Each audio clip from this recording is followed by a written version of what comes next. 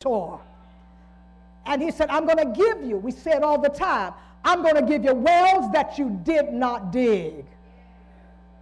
I'm going to give you vineyards that you didn't have you to plant. All you have to do is go and pick the fruit.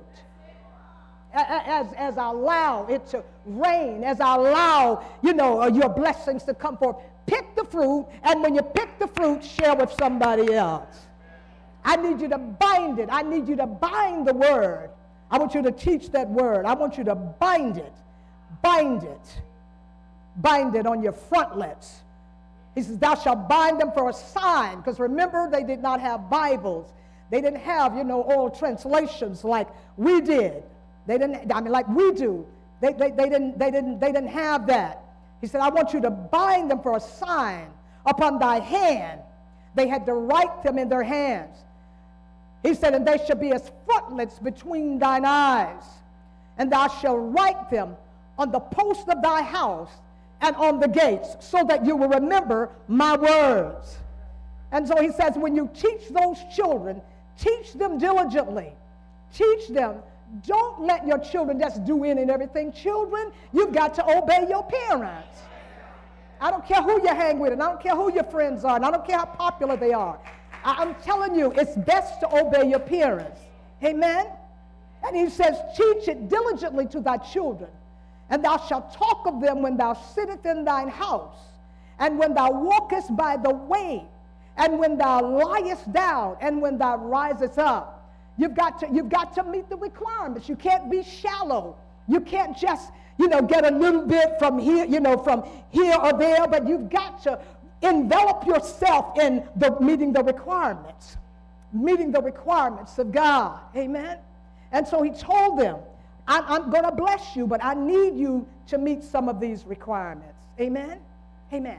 And then he told them that if you are obedient, you will be able to eat the good of the land. I'm telling you, in these last and evil days, I believe God's church is going to eat the good of the land. I believe, as he told the children of Israel, if you meet the requirements that I've put out there for you, if you be obedient to the word of the Lord, I will open up the windows of heaven. I will pour you out of a blessing that you will not have room enough to receive. And when I bless you and when I strengthen you, I want you to go strengthen the brethren. I don't bless you to keep everything all to yourself, because all of it belongs to me anyway. But I bless you that you might be able to bless others. I bless you that you might be able to share with others. I bless you that all nations will see that I am your God. And when you keep my requirements, you can ask what you will. If you live right and walk upright before God, ask what you will, and I will give it to you. Just believe that I am your God, and I know how to work it out in your life. So we must stop doubting God. Get in the Word of God. Do what the Word of the Lord told us. I know this isn't a shouting message, but I'm intentionally set out now so that we can make heaven. I believe somebody's going to miss heaven. I believe somebody's going to miss heaven because they are not meeting the requirements that God told them to meet. It's not only in Deuteronomy 6:10, but it's all through Scripture. The Bible says a man must be born again before he can enter into the kingdom of heaven. Now, I know conversion is one thing, but I know the Scripture says you must be born again. That is a requirement. I'm not going to fight with theological persuasions, but I know that I needed to be changed from the inside out. I know I needed transformation in my life. I know that I needed the God of Abraham, Isaac, and Jacob. I really know now that I must meet the requirements of God. You can't get around it. I don't care where you go. David said, if I make my bed in hell, you're there. If I move to the uttermost parts of heaven, you're there. There's nowhere I can go, Lord, that you're not there. As a matter of fact, in the book of Chronicles, the Bible says the eyes of the Lord run to and fro in all the earth, working in behalf of those who walk upright before him, and their heart is all right. So I'm here to tell you, as we start, I feel like running.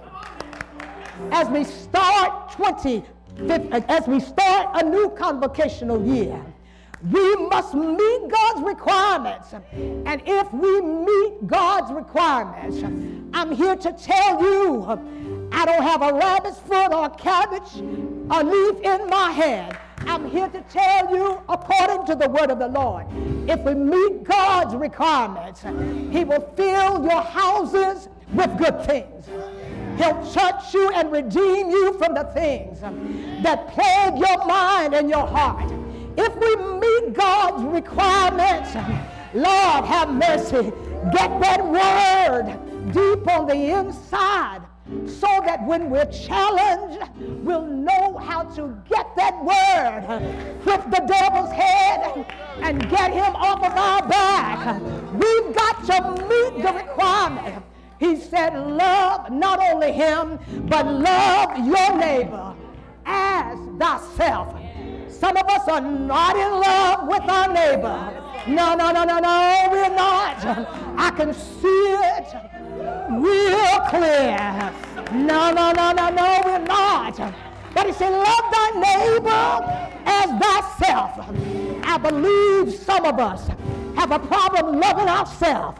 And that's why we have a problem loving our neighbor. Because we're wounded, broken, beaten, torn down, cast out, confused, weary, don't know where to go, and we think everybody else is the same. No, we're not. No, we're not. Meet his requirements. He'll give you joy. He'll give you happiness. He'll give you long life. Yes, he will. Yes, he will. Yes, he will. Meet his requirements. Do good. Love him. Stay in his word. Lord, have mercy.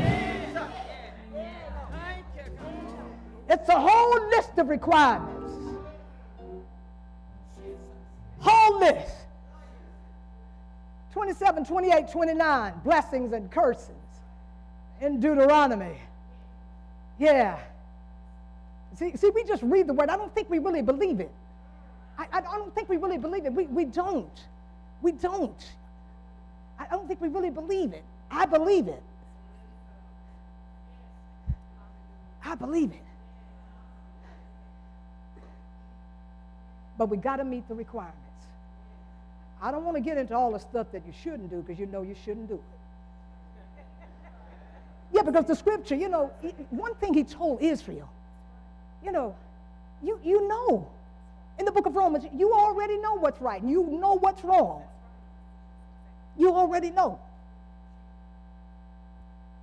And so you know what's wrong. And so he's just given us a chance to correct it. And he's given us a chance to meet the requirements. Because he said, I just really want to save you. I just want to love you. I just want to take care of you. That's all I want to do. I just want to be your God. I just want to take good care of you. That's what I want to do. I want you to know that, you know, there is nothing impossible for me. I want you to know that. Nothing's impossible. We have witnesses all in the house. You know, when we meet his requirements, when the doctors say one thing, God said not so. When the bank said one thing, God says not so.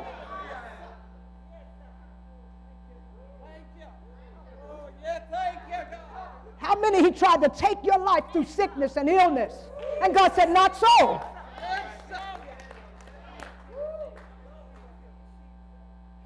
because they're meeting my requirements. They're trusting me while they're going through.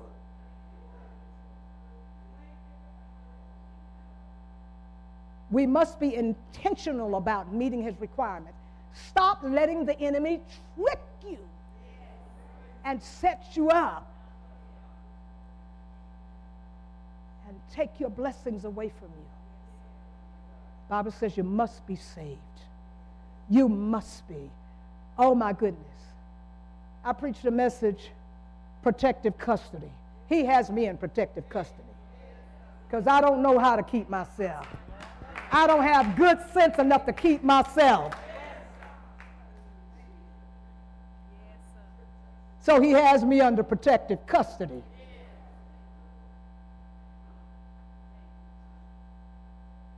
Might need to put some more of us under protective custody.